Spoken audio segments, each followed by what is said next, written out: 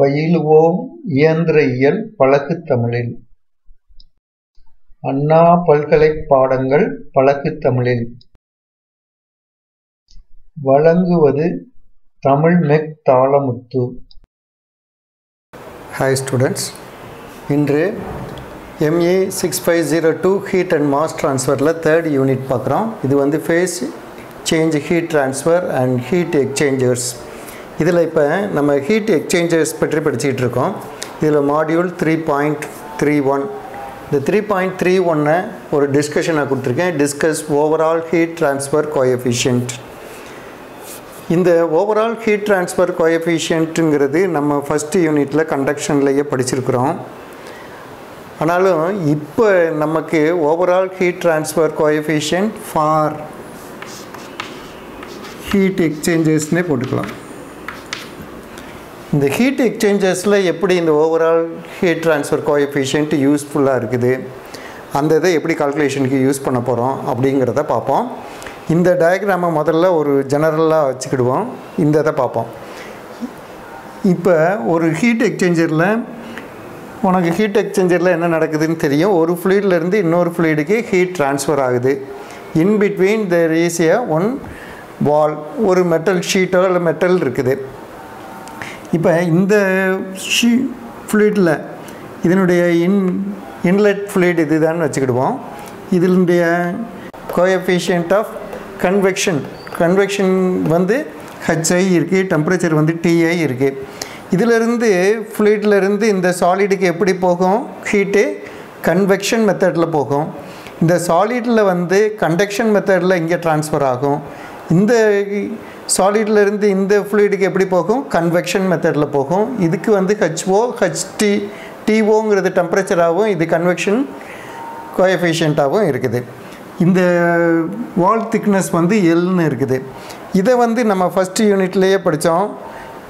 நம்ம வந்து எலக்ட்ரிக்கல் அனலாகாக போடலான்னு, இது வந்து ஹீட் ரெசிஸ்டன்ஸாக நம்ம போடலாம் அப்படின்னு. இது வந்து சீரீஸ் கனெக்ஷன்லேயும் இருக்குது. RI R வால் RO. இந்த RIங்கிறத எப்படி எழுதலாம், 1/HI AI. AIங்கிறது area of contact. அதே மாதிரி இந்த இதை வந்து 1/HO ROன்னு எழுதலாம். Let us consider a plain wall of thickness L and thermal conductivity K. இந்த வால்வுடைய தெர்மல் கண்டக்டிவிட்டி K. இப்போ இந்த இதை பார்ப்போம். இந்த overall heat transfer coefficient represents எது சொல்லுதுன்னா, இந்த total resistance to the heat transfer from one fluid to another fluid. இந்த ஃப்ளூயிட்லேருந்து தான் இந்த ஃப்ளூயிடுக்கு ஹீட் ட்ரான்ஸ்ஃபர் ஆகுது. அதுதான் ஹீட் எக்ஸ்சேஞ்சருடைய வேலை. அப்படி இருக்கும்போது இதில் 3 டைப் ஆஃப் ரெசிஸ்டன்ஸ் இருக்குது. இந்த 3 டைப் ஆஃப் ரெசிஸ்டன்ஸ் இதெல்லாம் சேர்த்து ஒரே இதை ரெப்ரசன்ட் பண்ணுறது தான் ஓவரால் ஹீட் ட்ரான்ஸ்ஃபர் கோஎஃபிஷியன்ட். அதனால் overall heat transfer coefficient represents the total resistance. இது வந்து எல்லாத்துக்கும் ஒட்டுமொத்த ரெசிஸ்டன்ஸை தான் காட்டுது. Total resistance to the heat transfer from one fluid to another. A heat exchanger typically involves two fluids separated by a solid wall. ஒரு heat எக்ஸ்சேஞ்சர்னால டிப்பிக்கலாக எப்படி இருக்கும், எப்படி உதாரணமாக இருக்கும், எப்பயுமே 2 ஃப்ளூயிட் இருக்கும். அதை வந்து செப்பரேட் பண்ணுறதுக்கு ஒரு வால் இருக்கும். Okay, heat is transferred by convection to the வால். இந்த ஃப்ளூயிட்லேருந்து இந்த வால்க்கு வந்து பை கன்வெக்ஷனில் நடக்கும். தென் பை கண்டக்ஷன் த்ரூ த வால். இந்த வாலில் வந்து கண்டக்ஷன் மெத்தடில் நடக்கும். And by convection from the வால். இந்த வால்லிருந்து இந்த ஃப்ளூயிடுக்கு கன்வெக்ஷன் தான் நடக்கும். அப்போ நம்ம வந்து ஃபஸ்ட்டு யூனிட்லேயே படிச்சிருக்கிறோம். Q, இந்த ட்ரான்ஸ்ஃபர் ஆஃப் ஹீட் ட்ரான்ஸ்ஃபர் எவ்வளோ இருக்கும், ΔT/QR. R இருக்கும். இந்த இதில் ΔTங்கிறது என்ன, TI TO. இந்த இதுக்கு ஓவரால் ரெசிஸ்டன்ஸ், இது வந்து Rங்கிறது ஓவரால் ரெசிஸ்டன்ஸ். இதில் என்னென்ன ரெசிஸ்டன்ஸ் இருக்குது, RI இருக்குது, R வால் இருக்குது, RO இருக்குது. இது 3 சேர்ந்தது தான் இந்த ஓவரால் ரெசிஸ்டன்ஸ். இப்போ நம்ம வி ஆல்சோ நோ, இதுவும் நம்ம கண்டக்ஷனில் முதல்ல இதிலையே படித்தோம். Q - KA × ΔTன்னு படித்தோம். இந்த இதில் அப்போ யூகேங்கிறதுக்கு பதிலாக என்ன போட்டிருக்கோம், யூஐ போட்டிருக்கோம். ஏரியா வந்து இன்லெட் ஏரியா ஏஐ போட்டாச்சு. இது டெல்டா டி வந்து டிஐ மைனஸ் டிஓ, இந்த இதில் மைனஸ் எடுத்தாச்சு. ஓகே, இது டிஓ மைனஸ் டிஐன்னு இருக்கிறது டிஐ மைனஸ் டிஓன்னு போட்டதுனால மைனஸ் இல்லை. இதுவும் நமக்கு தெரியும்.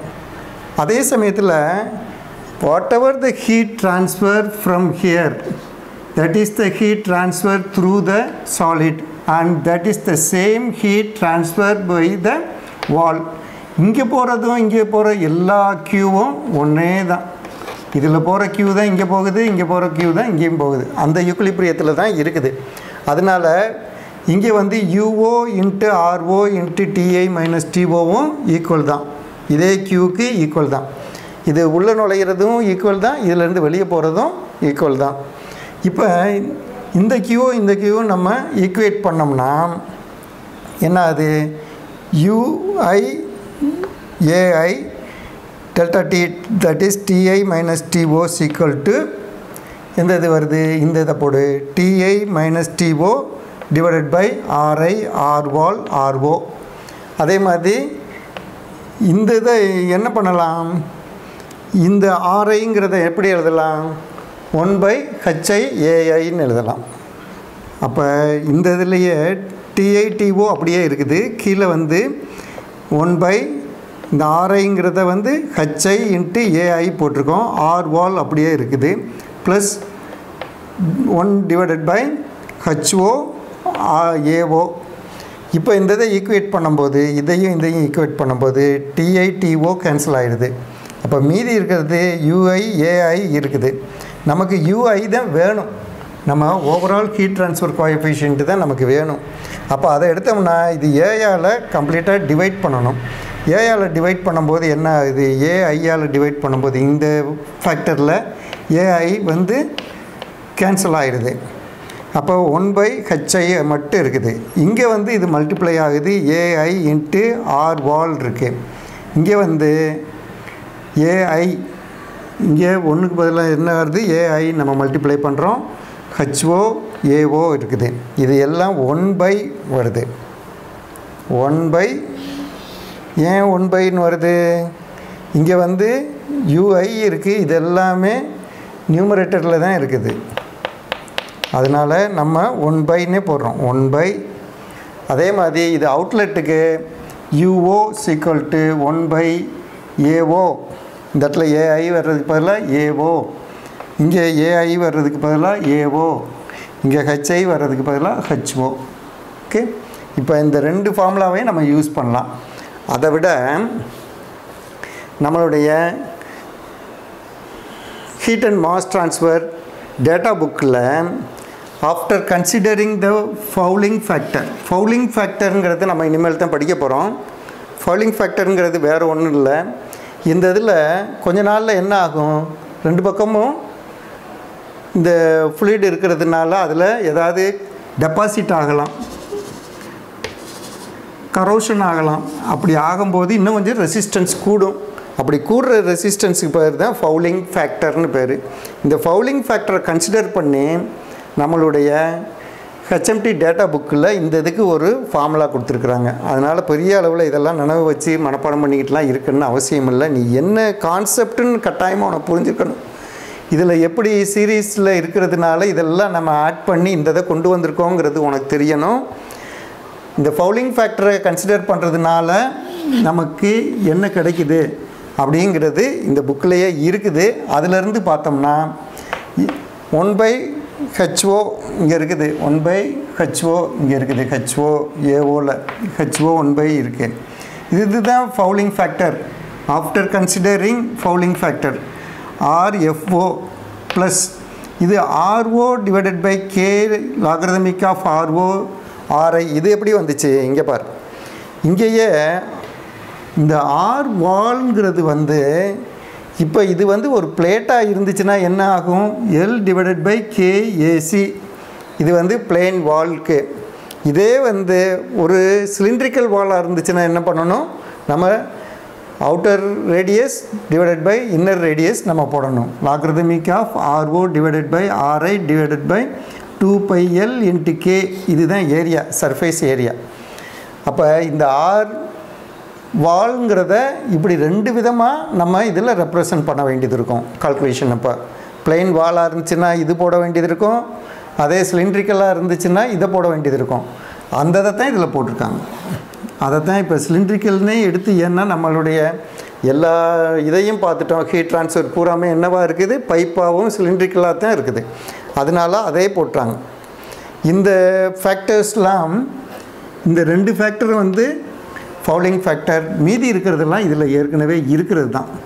அதே இது தான், இது 1/UO, இது 1/UI, இது இன்லெட்டுக்கு, இது அவுட்லெட்டுக்கு. இந்த ஃபார்முலாவை யூஸ் பண்ணி தான் நம்ம இனிமேல் கால்குலேஷன்லாம் போட போகிறோம். இந்த ஃபார்முலாவும் எதில் இருக்குது, நம்மளுடைய டேட்டா புக்கில் இருக்குது. இந்த RFO, RFI இதெல்லாம் எதுவும் கொடுக்கலைன்னா நம்ம டேட்டா புக்கில் இருந்தே ரெஃபர் பண்ணி எடுக்கிறதுக்கான டேட்டா கொடுப்பாங்க, அதிலேருந்து ரெஃபர் பண்ணி எடுத்துக்கலாம். அல்ல கால்குலேஷன்ஸ்லேயே அதையும் கொடுத்தாலும் கொடுத்துருவாங்க. கொடுத்துட்டாங்கன்னா நம்ம வெல் அண்ட் குட். நம்ம வேறு இந்த ஃபார்முலாவை மட்டும் அந்த பேஜிலேருந்து எடுத்து போய் எழுதி சப்ஸ்டியூட் பண்ணி கண்டுபிடிச்சிடலாம். ஆனால் இந்த ஓவரால் ஹீட் ட்ரான்ஸ்ஃபர் கோஎஃபிஷியன்ட் இருந்தால்தான் நம்ம ஃபர்தராக கால்குலேஷன்ஸ் போட முடியும்.